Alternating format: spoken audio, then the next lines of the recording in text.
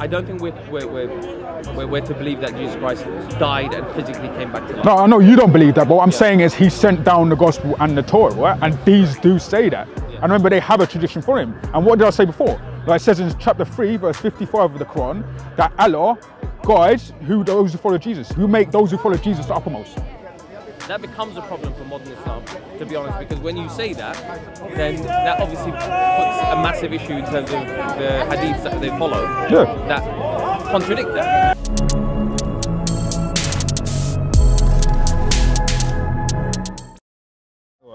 So like, he eats, he drinks, right? He cries. For example, you see all these instances within the Bible, right? But he still has that nature of deity within him, but it's not open, right? He's lessened himself to a state. That's why you hear from certain Muslims who say to you, why does Jesus not know the hour? But the problem is Jesus made himself lower than the angels. He's made himself lower than the angels. That means he's not higher than the Father. He doesn't have access to that information that he had when he was at that position with the Father. That doesn't mean he's less God within himself. What happens is he's lessened himself to become less. That's why the Bible talks about us as Christians humbling ourselves, because Christ himself humbled himself to become a man or a creature.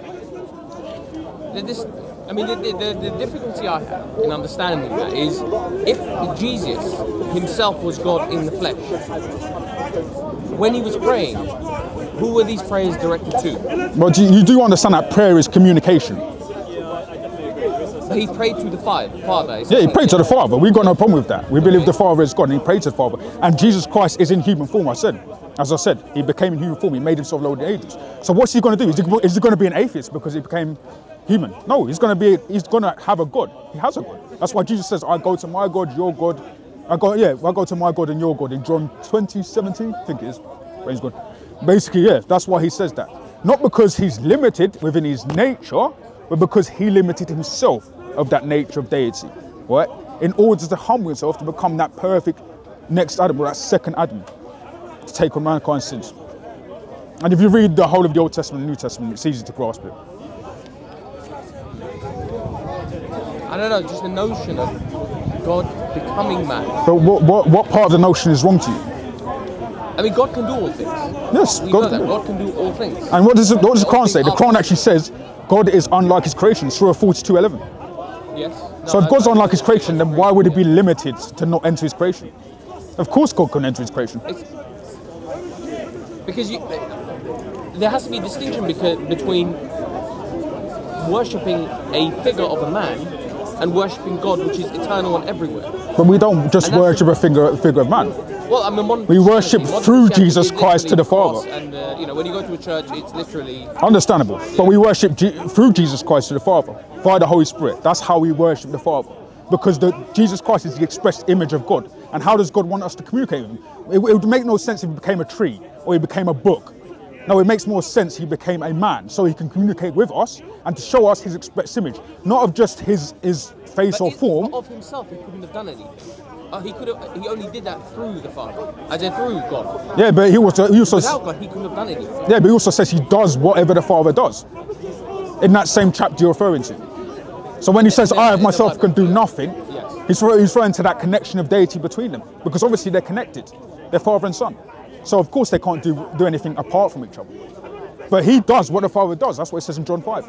So in the Tanakh, in Hebrew Torah, when it talks of God, you think Jesus is that God that Moses, for example, was praying to in Mount Sinai, in Sinai. Okay, so there's different instances of God in the Old Testament. For example, there's this character called the angel of the Lord in the Old Testament, right? For example, you got in your Quran, right? God is in a burning bush. You may not believe God is in that burning bush, but we have that same story in Exodus 3:14, right? This God is the angel of the Lord, right? I think in the Quran, Moses says, "I perceive a fire." Right, I know it says that. I understand. I'm not. God is in the burning bush. No, I understand. I understand that's your religion. I'm just saying where that's come from, or where you may think it's come from. Basically, my point is, in the Old Testament, it says that the angel of the Lord was in the bush. And then Moses turns around and says, oh, I want to see what's in this bush. And then he turns around and it says God called him from the bush. So it's clear that God was in the bush. We believe that. But for us, it wasn't just the communication. It says in Exodus 33, it says in Deuteronomy 33 that God was in that bush in the form of fire. So we do believe that God can enter his creation. Just like Abraham. For example, you Muslims believe that Abraham is a prophet of God, correct? Yes. Right. But Abraham saw his God. In Genesis 18, God becomes a man in front of Abraham. And he sits down and he eats. Is that in the tent? Outside? Yeah, the tents of Mamre. Right. So he becomes a man. And if you read Genesis 19:24, right? But there's plural people that come outside the tent, not just one. Yeah, no, understandable. There's 3 persons that come to Abraham, right? But those 3 persons are not the Trinity. They're 2 angels. If you read later on I in... didn't mean the Trinity, I just meant... Yeah. It wasn't one God. One of them is God, right? Who's become man. One of them is God, right? And he's in the form of man, and he talks to Abraham, he converses with him, and then he says that he's going to go off and destroy Sodom and Gomorrah. He gets to Sodom and Gomorrah, right? After the angels get there, right? And he destroys it. And what it says is this. It says in Genesis 19:24 that Yahweh, the name of God in the Old Testament, sent fire and brimstone from Yahweh in heaven. So there's 2 Yahwehs. There's Yahweh on earth and there's Yahweh in heaven. I think everybody here needs to be open-minded when facts are presented. We have to be open-minded and accept the facts. For example, when there's a fact that destroys your current understanding of something, you have to be open-minded to say that's going to. This is now new knowledge, and it superseded my existing knowledge. The problem with I guess Speaker's Corner today is that everybody comes with their view and tries to kind of push their view on to impose it. To impose it, and we're not being as open-minded as we want others to be. No, it should be about expressing our beliefs in a faithful way. And if something new comes out, that's fine. Yeah. For me, Jesus is a prophet. He's the Messiah. Understand.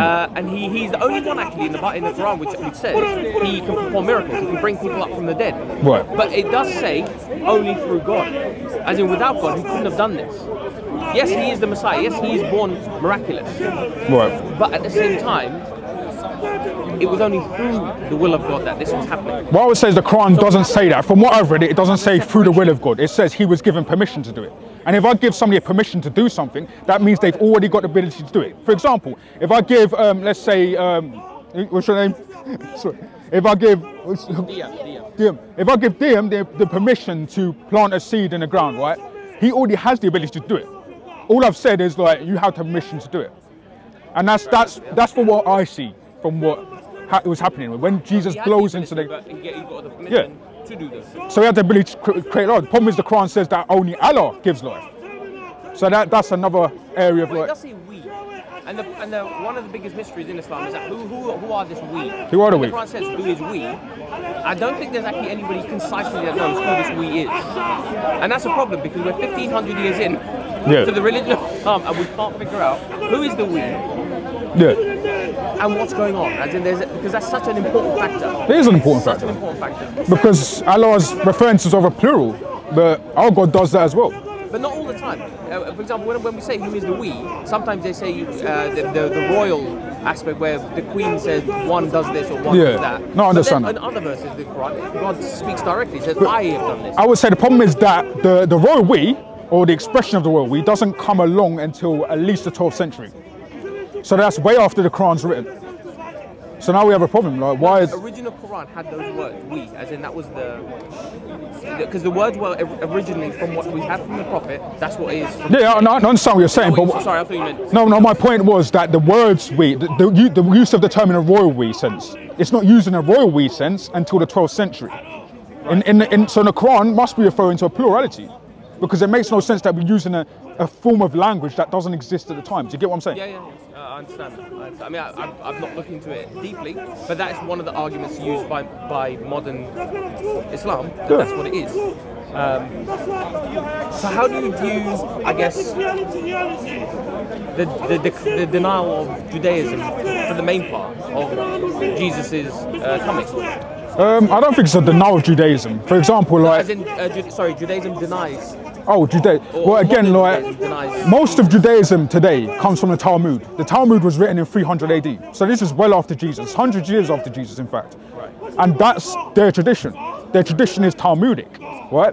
And we've got early Jews, for example, the testimony of early Jews before that. For example, I can't remember his name. Gonna have to get up.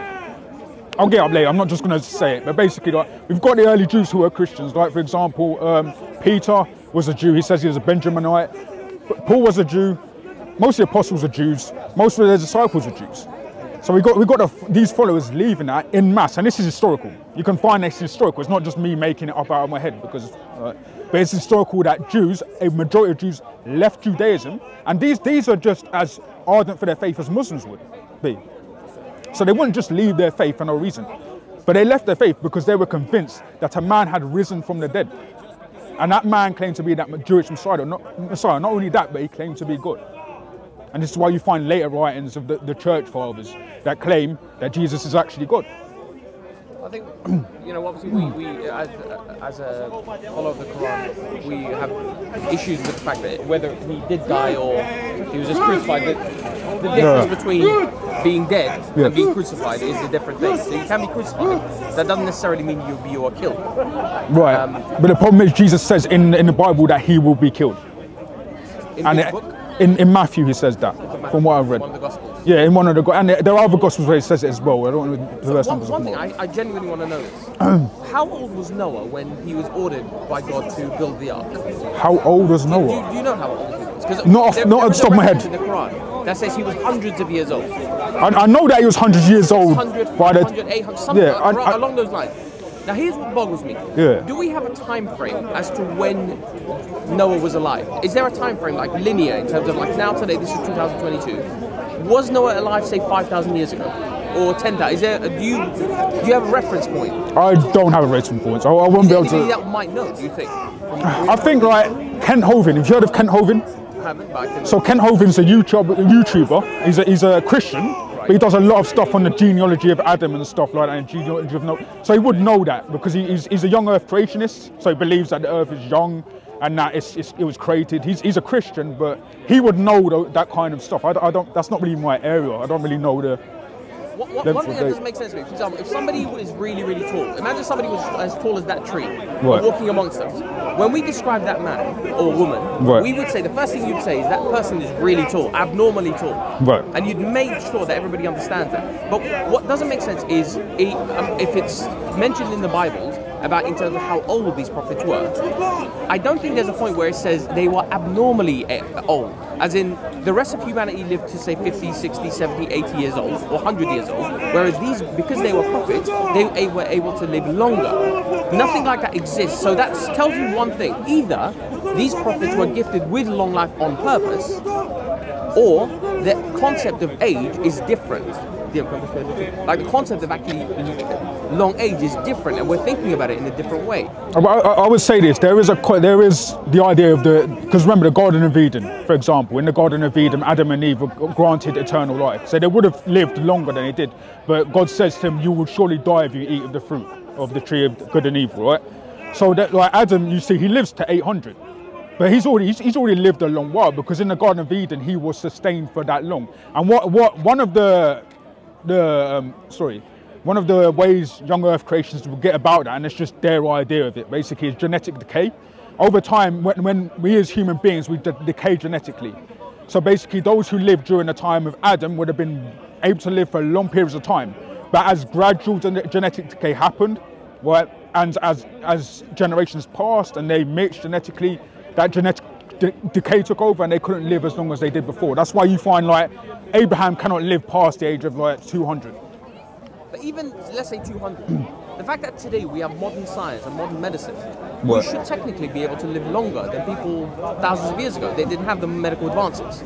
Yeah, that's why I use a genetic decay argument, because Adam and Eve were to live for a very long time. According to the Bible, it says that God had planned for them to live eternally. That's why the tree of life was there, and they were sustained for that long period of time. That's what I think God's original plan was. But he cast them out and he cursed the ground, therefore they themselves genetically decayed and their generations genetically decayed. So do you believe that these were actual physical linear real events that happened in the past? Like, for example, there was a world flood. Were these Bible stories? I mean, it does say with these are parables. Yeah, there are parables. To teach you something. Yeah, you can. Again, we have. There are two views, because I'm not going to say that my view is the sole Christian view. There are two views. There's a view of like old Earth creationists who believe the Earth was created, but they don't believe the Adam and Eve story or the Genesis was a literal flood and all that stuff. Right? They don't believe in that. And then there's young Earth creationists who do believe there was a literal flood. Right? I'm kind of like in between. I'm still studying it because it's something I haven't really gotten into. So it's a good question. You caught me there, because I haven't really studied it fully. Because there was a guy called Bill Donahue. He was around in the 80s. He's still around. He's still got a YouTube channel, but he's very old now. Right. And he has a whole entire series of videos where he goes through literally the Bible stories and how they are actually talking about us. The human journey. Like, as an example, the Book of Moses, or not the Book of Moses, sorry, the story of Moses and how he rescued the children of Israel from Pharaoh and kind of what Pharaoh was doing to them. And the whole point, the whole process of rescuing the children of Israel, he actually boils down to what we have individually, where we rescue ourselves from the conscious mind that is always giving in to desire and sin and what we do, where we push our psyche into doing things that, for example, innately we shouldn't be doing, and therefore something, an idea, Moses would come and rescue that side of you. Right. I guess the problem with taking it parabolistically or just taking it for like in that interpretation sense is the problem is we're talking about people of that time and how they would have interpreted it. And that's why it's good to, like, because I believe the early church fathers were nuanced. They either believed in young earth creation, they believed in literal Genesis, or they didn't. So they have two different views. But even before that, the Jews themselves believed in like a literal creation story. Or at least the Talmudic Jews did believe in a literal creation story. So I believe it sides more with it, more being literal and less being parables, in a sense. And it's just like if I went to the Quran and made up a load of parables about saying that basically the story of Lut, for example, Lot, for example, is just basically a story of how mankind are brought into the earth through incest through succession generations. We can all do that, but it's about what's literal and the audience you're talking about. Because then the books of Moses written to the people at the time of Moses, these were Israelites. So you've got to take those things into account as well. Thank you. No problem, man. I've got other things, but it's not. Oh, well, can I give you something? I just want to give you this because it's about basically Jesus' deity in the Bible, in the Quran. Sorry. Oh, yeah. And then this, if you want it. Have a look through that. It's just basically about Jesus in the Quran. And if you've got any questions about it, man, come back to me. I'm here like most weeks. I think we had a conversation a while back, maybe a couple of months ago. You were over there, but because you're here every week, you speak to a lot of people. Yeah, I know. My brain's good. I do see the whole journey as being more inner. I think, for example, imagine there was a book which came from out there, which was revelation, something that we could not make up, and this was actually from God. You'd expect that book to be individually enlightening. Right. That's what I would want. I would want God to bring that and enlighten me individually, you individually, him individually, where you can actually be enlightened. Understandable. It has to be talking about you. Because you go through a lot of things and you'd expect God, your creator, to know those things. Understandable. Now, the more I look at these books, the Quran, the Torah, the Psalms, the Gospels, depending on how accurate, obviously, the historical recordings of them are, the more you look at them, the more I see it from an inner point of view. It's actually talking about you, because there are things going on inside you have no control over. Right. How your organs work, for example, how you go to bed, how your body regulates itself. It's not under you. You're not controlling anything. All you are, all I am, we are passengers in an Uber car telling the Uber car where to go. We are a rational soul. That's what Athanasius says. Saint Athanasius says we are a rational soul. Really strange. As in, if you think about it that way, where you are not in control, you are created, and you're here for a purpose. What is that purpose? Why are we here? Exactly, and we want to find out. Yeah, it's not a problem for us. But if I can, I'll leave you with one more thing because, are you Sunni, Shia? What are you?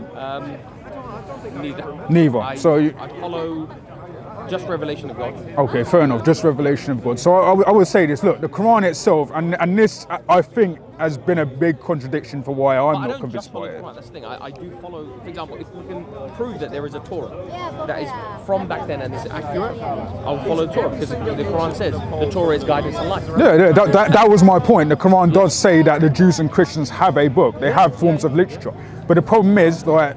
And by the way, it says in the Quran that the Jews and Christians that read the books they have. This is Surah 5, verse 68, right? Yeah. So my problem is, like, they're being told to read bodies of literature, right? That were in existence during the time of Muhammad, because they would have had to have been in order to convey that message, right? We have copies of the Sinaiticus, the Vinaiticus. These are manuscripts of the Bible, by the way. You know? Sinaiticus, Vaticanus, and Vinaiticus, right? These all date 4th and 3rd century. I think the Vaticanus is 1st century. Have they been scientifically proven to be from that time? Yes, according to scientists from that time, yes. They so date from back. the time when the Quran came down, for example, let's say the Quran came down 1500 years ago. Right. Well, it did, but do we have copies of the Gospels from that point? And it's been carbon dated to say, look, the Gospels of, let's say we had a Gospel, and scientists came and proved that based on carbon dating, we can actually prove that this Gospel is from 1500 years ago. Because if we can, then as a Muslim, I am told to follow, well, not follow, as in I'm told that book was given to Jesus and it contains guidance. Right. No, I understand what you're saying. The problem is, how can we prove no, that's the what Gospel is the original one? Well, first of all, like, you understand that paper or papyrus, it degenerates over time. We're talking hundreds of years here, right? And what happens, God bless you, sister. What happens is over time, and this is a poor community. The Christians were a poor community, they weren't rich, right? So, for example, the Quran, in relation to, like, they had like animal skins. They had caliphs and stuff who were able to write the Quran on animal skins. So that's why you find, like, those Quran, I think, is, I can't remember what it's called, the top copy, I think it is. The oldest? The oldest, apparently.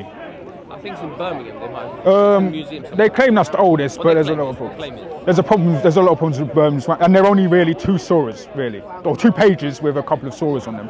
But basically, my point was basically that paper over time degrades. So how do we follow a tradition? We follow it through those who are given the guidance and those who follow them. Just like the Quran, you have all transmitted. For example, Hafs, the 1924 Hafs Quran you've got is from Hafs. Hafs was a reciter. He's related to other reciters who had the Quran, and the Quran was originally recited. It wasn't just written on paper. Right? There's a claim in Hadith that it was, but it doesn't say that in the Quran. That's like. No. I've made this argument before, I've made this point before, in that men are fallible. Right. Men are fallible, we are not prophets, we are not, as in messengers, we are not from God directly. And because of our fallibility, we have to question what is passed down by other men as opposed to what was actually revealed by God. I understand, but you yourself as a Muslim would have to, like, apply that same concept to your Quran as well. Because your Quran is already transmitted. It wasn't just in book form, sent down from heaven. It was already transmitted. Yes, good point. However, in the Quran it does say, we will preserve this book. Right. But it doesn't say we will preserve any other book. And that's the interesting thing. As in, the Quran testifies to itself that it will be preserved. Right, but it also says the Gospel and Torah on al-Kitab. I think it does. As in what? The correct? Yeah, the mother of the book. Do you know the al-Kitab? I can't remember that verse, but yeah, the Quran says I know that the Quran says that there's an original al-Kitab, or a mother of the book, where the Torah and the Gospel are on there, right, along with the scriptures, right? And the Quran seems to be claiming that Jews and Christians, rather than corrupting the scripture, because it doesn't say we've corrupted it, it says we interpret it wrong.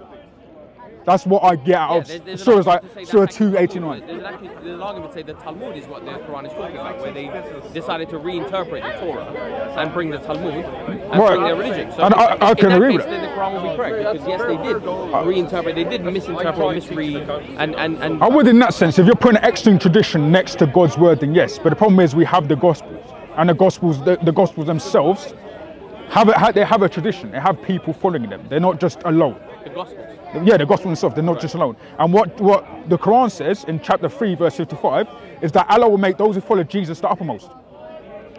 So that there you have a contradiction. Either Allah has providentially guided Christians to be misled into believing that Jesus Christ rose from the dead and that he is God, or they didn't. That's a massive contradiction.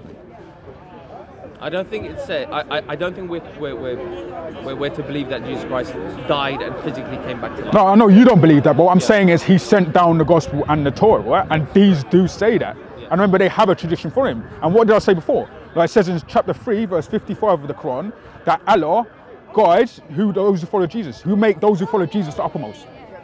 That becomes a problem for modern Islam, to be honest, because when you say that, then that obviously puts a massive issue in terms of the hadiths that they follow that contradict that. Yeah. Whereas what it should be is that any hadith or any kind of books that contradict the Quran should at that point supersede it, because the Quran is more important. But what you're doing is you're assuming that the Quran superseded. Rather, I'm trying to get to a position. But it doesn't. I understand that's your position, but I'm trying to get you to think, like, more clearly about this, because it's, in a sense, the Quran's making claims, right? And anybody can make claims. I can make a claim right now that I'm the Prophet Muhammad and I've come down from heaven, right? But that doesn't give you anybody else, any Muslim here, the right to believe that I am, right? No, that'll be in your own mind, and you can think what you want. Right, but I guess the problem would be is that this Quran is coming 600 years later, after the bodies of text that Allah supposedly sent down, right? The problem is these bodies of text are contradicting the Quran.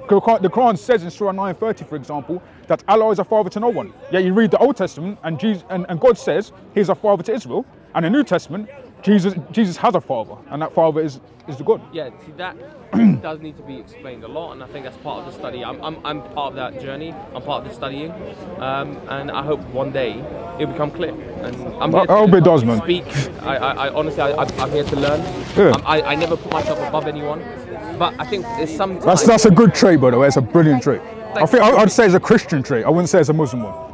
Well, it's a submitter. Anybody who submits directly to God, I think that's probably what you have to do. But you're saying you put yourself above truth, right? So no, you put yourself below truth, right? So that means you're trying at least to seek truth, and that's a humble Christian truth. If the truth presents itself and you don't submit to it, then you need to question yourself: what is going on? What am I actually doing? Am I following a cult that stops me from following truth, or am I actually seeking truth? Well, I would say you are following a cult. I'm just going to be honest, but. Well, again, it's up to you. God knows best. I mean, if it is, then I think the same way where the cult, if it is a cult, the same way the cult came into existence, it can be taken out of existence as well. It can be dispelled. Right. The traditions can be dispelled if that is the will of God. But we have to go with that will. Right. In a way, I think so. So when new things come, we follow it, we question it, and we hold it up. You should always question, and it's important to question as well. If you're buying a diamond, let's say this is a diamond, yeah, and you're buying this, you want to make sure that this is a diamond, so you look at it from all angles. Right. You actually you inspect the diamond because you want to make sure you invested in this thing, and that poses a problem for a lot of people, both on the Judaism, the Christian, and Muslim side, right, by not questioning their faith. When we ask them, why is this certain thing? What about this? What about that? When they cannot look at it the other way, they become emotional, they become angry because you're questioning something that will test their notion of what they think they hold.